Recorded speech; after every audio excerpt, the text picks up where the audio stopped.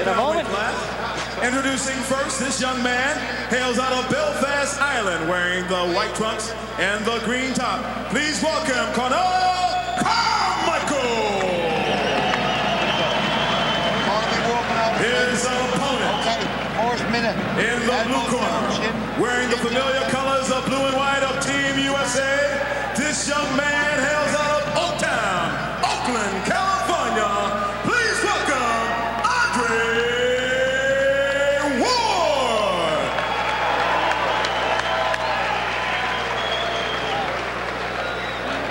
Conall Charmichael and Andre Ward set to go, 178-pounders for 2-minute rounds. Dave Bontempo's Scott Ledoux, and we're joined by Manny Stewart, the director of boxing coaching for the U.S. Olympic movement. And Emmanuel, you've had the good power we've seen, the nice intensity with these boxers. You've also been famous with guys like Tommy Hearns and their jab and the technical movements. That's something you think you'll also be putting into these guys as you go along after you get past this phase? Yeah, they're not going to win the gold medal just simply by being punchers, because a lot of guys punch better than our kids. A lot of them much physically stronger, but when they incorporate boxing with the punching power. In fact, Andre Ward, who's boxing up here, is one of our top fighters. He's been extremely successful recently in winning a string of not only national but international championships. He won the 2003 Titan Games, recently completed. Also won the Everlast Fran Jones under-19 championship. Yes, and he's a perfect example of a boxer and a puncher. And I just saw him a minute ago switch over left-handed, nail the guy with a straight left down the chute. Oh yeah, and all of the guys from Ireland here are basically physically tough kids, and all of them keep their hands up pretty high. But they're just going against probably our best team. There's Andre Ward now going southpaw, leaning in. And conversely, the Irish team, it might be their second group, as a new element has been added in Ireland for a high-performance group, as we talked in the open about the government allocating more money to their program, and those boxers now are off in a special camp.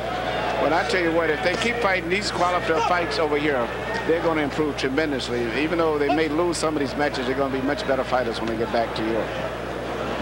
Losses don't mean you're a bad fight, it means you're getting experience. That's right, and it depends on the quality of competition. You can stay undefeated if you fight second-rate fighters throughout your whole career. We come to the end of the opening round. It's been entertaining. United States and Ireland from the Convocation Center on the campus of Cleveland State University. Well, Andre Ward off to a good start, 4-0 against the guy who was coming at him. Guys coming at him, but the thing that I like about the fighters I've seen tonight, they have great eyes, they're very focused, and I like to see them do little feints, they're doing little subtle things. Yes, they're changing up a lot. They're much more diversified and not just one-dimensional. And a perfect example is this fight right here. Andre Ward, in the course of one round, has punched effective to the body. He switched from the southpaw position. He's jabbed. He's counter-punched very well. He's doing everything. Showing them everything.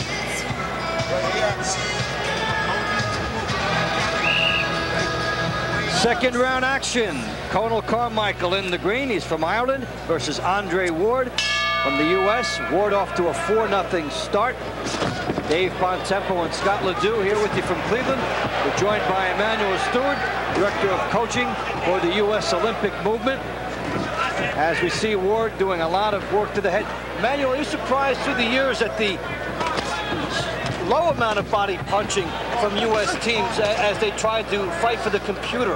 That's correct, because right now the way the computer system is designed, it nullifies all body punching as well as combinations. A guy can land 10 combination punches and get one score, because you can't even get a score for one, because you know they have to have time to push the buttons. Now we saw one phase where boxers were starting to box for the computer, but now you're bringing in something else with what the boxers have learned at your camp.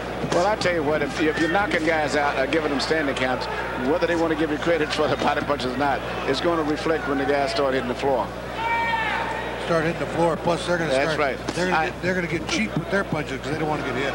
Well, I'm very impressed with the punching power and the diversification of the guys tonight. They're all looking very good and looking fairly physically strong too. And they look on the muscle, as here is Ward going southpaw, then going back to the conventional style. He is leading 9-4, and this is a wide open freewheeling second round because he won the opener 4-0. And so in this round, Charmichael has come out and slugged with him. Well, Charmichael has to watch a couple of these guys before him, and he's probably thinking there's not much I can do out here, but he's starting to get the feel for it. But I'll tell you what, Andre Ward's got a lot of different tools in that bag. That's it. If he was just doing one thing, Charmichael would pretty much figure him out, but he's changing up his attack, doing so many different things. So many different looks, he doesn't know which one to look for. And the power in every punch. Andre Ward with the lead right hand, then he goes back, coming up with different angles and always trying to punch. He's showing a lot of intensity, and Conall Charmichael couldn't match it. Dropping your right hand. Keep your right hand up. Well, Andre, a lot of heroes in this game. Maybe the biggest one in there right now could be Roy Jones Jr. Loves to watch him fight. Look at me. A guy with that kind of talent, man, he's got God-given talent, and you can't put no limits on that. You know, that guy, he's incredible, and he works extremely hard. And I mean, I'm light for this division, and I'm fighting a guy who's taller and who's bigger than me, so I plan on doing basically the same thing. Speed kills, and you can't train for speed. He looks up to the right people in the game. He's been off to a nice start in this bout. Good example of what he's doing. Straight left hand fired in there. Speed kills, but power helps too. Yes, he's punching with speed and power. And doing so many different things that he can't figure out what he's going to do. Whatever he does, he's doing it fast and hard. Into round 3 we go. Andre Ward and Conall Charmichael set for 4 2-minute rounds. You're watching the USA-Ireland dual meet here in Cleveland. Dave Bontempo, Scott Ledoux, and Emmanuel Stewart, the director of coaching for U.S. Boxing, and also a great trainer. Man, through the years, has had people like Tommy Hearn, Silver Kenty, and that fabled Kronk stable. Still talked about 20 years after it got hot. Emmanuel, as you look through here, these guys have a year to go before the Olympics. How do you keep a focus, get a guy's mind going for the next year? Well, I think all of the guys now are getting excited because you can start feeling the Olympic fever. And for the first time in about maybe 10 or 12 years, it's really getting to be a team feeling now. The guys are training together in camps, spending a lot more time. And everybody right now is looking forward to waiting to the Olympics rather than turn professional. They're looking at these big multi-million-dollar contracts. Yeah, a year ago, these guys would be having to make a decision about which way to go, but with only 1 year left. With only 1 year left. And we have still a very young team, too, compared to like the '88 team, where a lot of the guys that was on the Olympic team were military guys, you know, and Mercer and McKinney, those guys. And they were older guys. These kids here, a lot of them are just 18, 17, 19. So, hey, they're young enough, and they decide, hey, why turn pro right now? The difference I see is that a guy like Andre Ward, he's firing punches, but he's staying right there. He's not firing punches and leaving. No, and he's really not a really full light heavyweight. He was really thinking about fighting at 65 and just decided I'll go ahead and fight 78. So he's given up a lot of natural weight.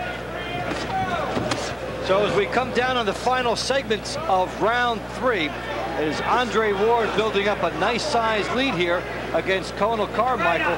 He's been a righty, he's been a southpaw, he's gone to the head, the body. It's all working for him. Andre Ward fights. He's got me confused. He's going left-handed, he's going right-handed. How would you like to be the guy facing him? You don't know what to do with him. And looking at Carmichael's face, he feels just like you feel. Oh, he's got to be discouraged. Only he can't get out of the ring. Oh, I'm telling you, he's left-handed, he's right-handed. You think, I got him now. Then he hits you with a straight left hand. Well, I tell you what I'm seeing, I would pay to see Andre Ward fight because he's doing a lot of things, and being a boxer, he would be very refreshing as a professional fighter. He's got a great look in his eye. I always say, I love the eyes. I like watching guys' eyes. If I see a guy with a look like he's got, he's really got a great look. We start the final round between Andre Ward and Conall Charmichael. Andre Ward, brilliant start, 17-6. It's our 5th bout of the evening. The U.S. has won 3 of the 4. And we've seen some tremendous punching power. Raquan Kimbrough with a 1-punch stoppage over Edward Highland. Bring back some shades of David Reed when he did that. Yeah, overhand right.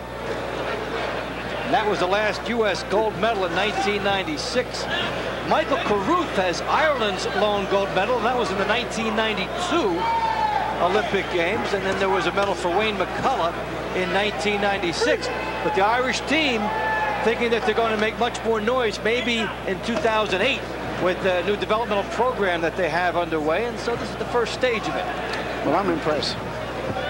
Even though the kids are losing, they're fighting good fights, and I think the kind of competition is going to help them a lot. Now, they've been right in front of all the U.S. fighters. That's correct. They have not learned much, but the defense has been their biggest asset. Good body shots here by Ward. That isn't always the answer. The thing that I was impressed with when Kimbrough knocked that guy down is that the conditioning had to be there because he was able to get back up. He got right back up. And I got to say, because he got hit with a bomb and still got up. And then you look at the fact give Kimbrough credit because he had that type of a power, and going into the third round, they have one punching power. So exactly, it's, you know, you don't expect this in amateur boxing. Compared to a few years ago, when everyone was shoe shining and whatever, right. We went to an entire new level now. These guys are letting them go now, and they're getting respect. If you start banging people, they don't want to do the pity pat with you. And that's what the Cubans respect a lot too. As long as they have the amateur kids from America slapping and shoe shining, when you punch hard, everyone respects that. And they start thinking about maybe they don't want to play that right. Because I always said it takes heart to knock somebody out. These kids are punching tonight. These are professional punchers right there. They've done well. They've sat down on their punches. We haven't seen the jab, but that's no knockdown. The crowd has loved these guys sitting down and firing the power shots. And these are some big ones here by Ward as we come to the end of a bout that Ward dominated, but it's been a tough fight. He was in a fight. Yeah. Well, Emmanuel, we know you have a lot of things to do. Thanks for stopping by with us. Great to see you. Best of luck, and we'll chart your progress. Okay, I'm going to watch some more fights.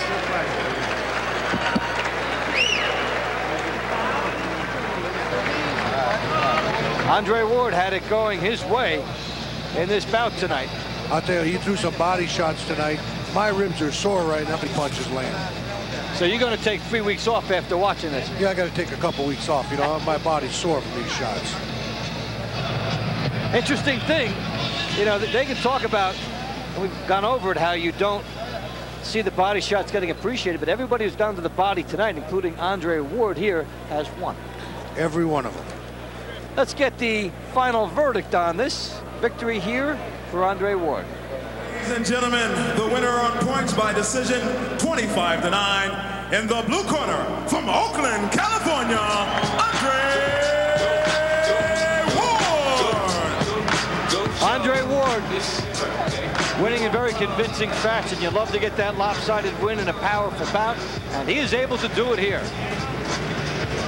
Local favorite Mickey Bay gets his chance to please the crowd. The 125-pound competition is next. Bay versus Patrick Hyland, the older of the Fighting Highland. And one of Cleveland's own, Mickey Bay, goes up against Patrick Hyland in the 125-pound division.